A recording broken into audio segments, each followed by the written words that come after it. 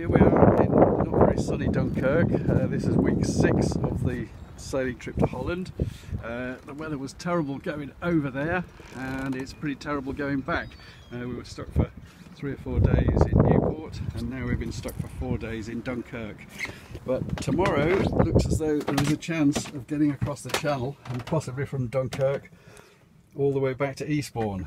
But here's the problem. Can you hold the... Just got the top. So here we are in Dunkirk. Hang on, look what you're...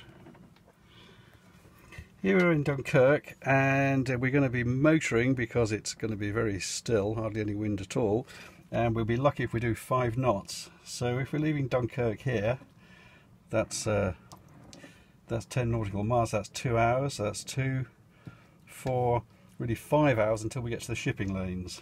We could do with the tide going with us there, but of course when we cross the shipping lanes, which is going to take us, let's have a look, that's 9 miles, so it's going to take us a couple of hours to get across.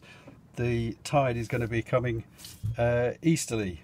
Now if in the middle of the channel it can be 2.5 knots, and if it is 2.5 knots, that will take us 5 nautical miles out of the way, which takes us up to here, which means as we're crossing at right angles, of course, the tide's going to take us to here, and we're going to be right in the middle of the Goodwin Sands. So we're going to find a way of resolving this tide issue to get towards either Dover, or once we leave the shipping lanes to head straight out to Eastbourne. If we do that, it's going to be about a 16-hour crossing.